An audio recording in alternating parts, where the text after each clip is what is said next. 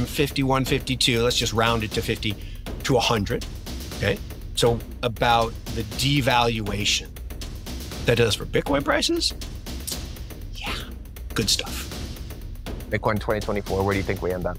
I think 150 is in the bag, and I'm just going to stick with that. 100% credit for the entire pump since 16.5 to 43,000. We nailed it. And when people were throwing stones, like, no way, you don't understand.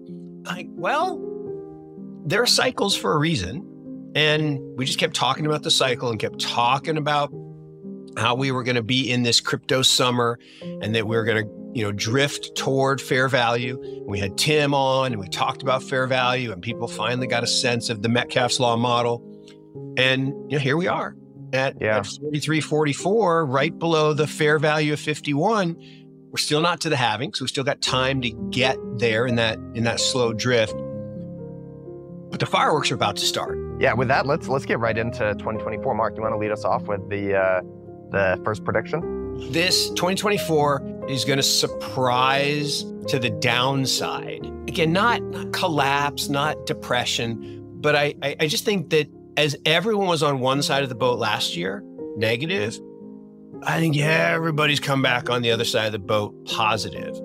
And yet, just about every indicator that you can look at from a macro perspective, leading economic indicators just made new cycle lows. I mean, like the lowest in the last 4 cycles. I don't think we've ever had this many consecutive negative readings of LEI ever. Like, crazy. PMIs have turned. Raul's been talking about this. I know you were just talking with Jim Bianco. Jim may have been talking about PMIs. There's a lot of macro data that's a little negative. I think first quarter GDP is going to surprise a lot of people how low it is, but that's a cyclical thing. And even though they seasonally adjust, they don't seem to do it right. So it's always the lowest quarter. I think they could be closing in on 0. I don't know that it'll go negative. We have a weather shock. I haven't heard any forecast of polar vortex or anything like that. In fact, to that point, it's funny. I haven't heard anybody talking about global warming anymore because we've had, cold weather. I don't know. But weather, I think, is the swing factor that I can't predict. One maybe interesting tell was this last FOMC presser from Chair Powell, where essentially, from my vantage point, he sort of waved the white flag and said, yep, we think we need to cut rates and we're going into an election year. And that to me was like the most bullish. Oh, no, it was the green flag, baby. It was not a white flag. Yeah, it was a green flag. It was the start. I mean, it was gentlemen, start your engines and go for it, baby. It was as political an announcement as I remember from the Fed. So, look, it's very difficult to ultimately predict these things. I think I don't want to front run some of my other predictions, but I think the thing that is different this time, right? If you want to believe that right now the stock market is very richly valued, if you want to believe that something is different this time, you have to have an explanation for that. And my explanation would be the enormous fiscal spending and deficits that we're running at the current rate. I think that is ultimately what people missed and didn't understand quite well enough going into 2023. And my next prediction for you was going to be that government handouts are going to accelerate. It's actually, there was the Gavin Newsom thing in California, which was giving people money to buy gas. I mean, these are the sorts of things that have been tried years over year, centuries. I'm telling you, it's coming. And that's another thing, to your point, what did everybody miss last year? That's probably one of the biggest things people missed was the third year of the presidential cycle. So there's lots of 4-year cycles. There's crypto 4-year cycle. There's this presidential 4-year cycle. The third year, so the year before the election, is always the best year of the stock market. It averages 16%. Okay? So on average, it's 16%. And that clearly is what people missed. And that fiscal spend, people had no idea we were going to give hundreds of billions of dollars to a bunch of money launderers in Ukraine. We had no idea that we were going to be back in another war that Ms. Yellen said we can clearly afford 2 wars. Like, what? You're financing wars? Oh, that's what big money does. It finances wars. Central banks, that's what they were created for. Back in the 1600s, they've been financing wars ever since that. And that changes. The fourth year, the election year, is on average a muted year for markets. It's, on average about 6%, which is, not high, not low. But the swing factor is what you're talking about, which is we are definitely leaning socialist, communist, like handout, totalitarian.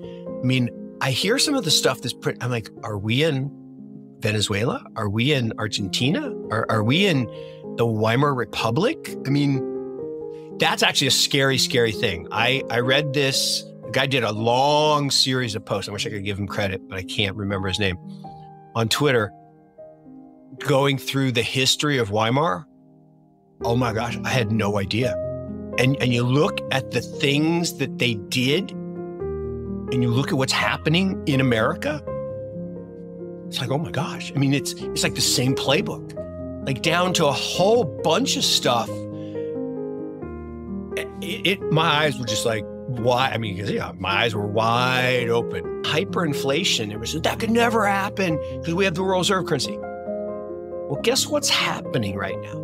There's a chipping away. There's an assault on petrodollar status. And Saudi's now talking to Russia and China, and they're kind of giving us the hand to the face. But I think we're closer to a loss of control event than people think. In 1913, it's an important year in a lot of ways, 1913, the UK was the global superpower. Yeah.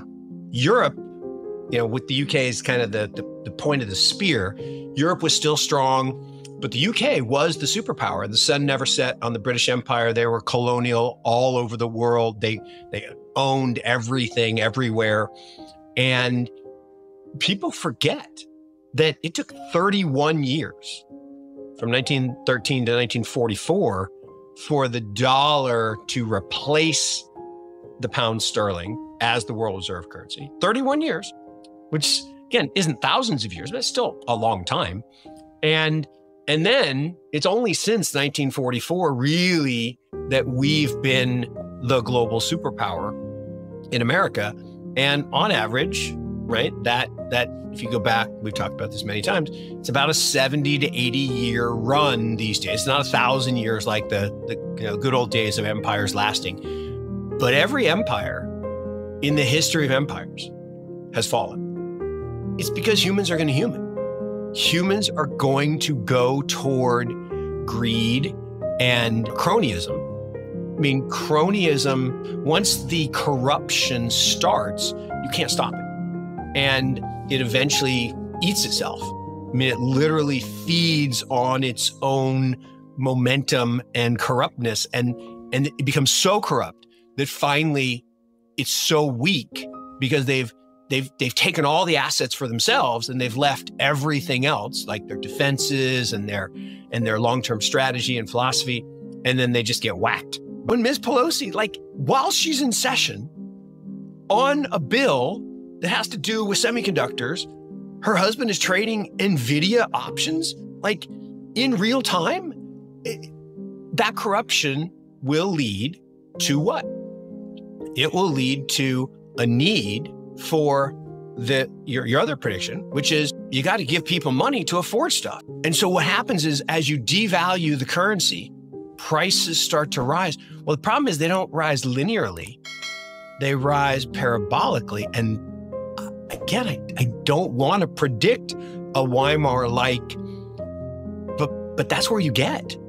You will eventually get to that point where the only way for the average person to survive is through a government handout. And then it's not even about survival as much as it is just vote for me, just keep me in power. And so I got to give you enough free electricity, free gasoline, spending money, about the devaluation. Now, what that does for one of my other predictions, what that does for Bitcoin prices, yeah, good stuff. Give us your Bitcoin prediction. I'd love to get. I have some of my own as well. And 2024 is the beginning.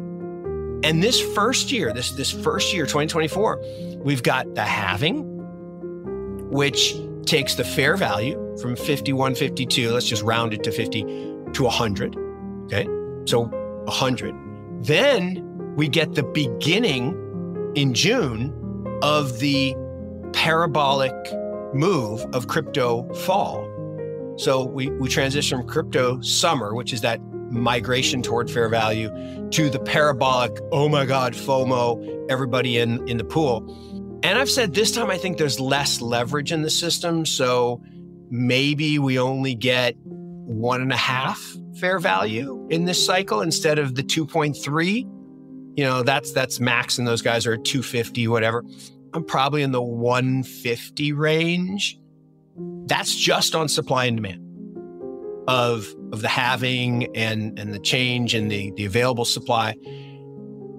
Well, then, in addition to the normal supply shock, we get this demand shock. And it's happening. January 8th, they will crown the king. Now, I'm weakening a little bit on BlackRock only. People have convinced me that there's enough going on that a few others are going to get approved. Couple day head start, maybe. But maybe they do them all. I don't know. But on January 8th, that is the day, you know, the king's birthday. They're going to approve the ETF.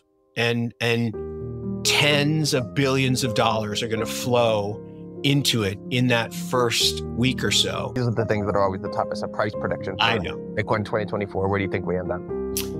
I think 150 is in the bag, and I'm just going to stick with that.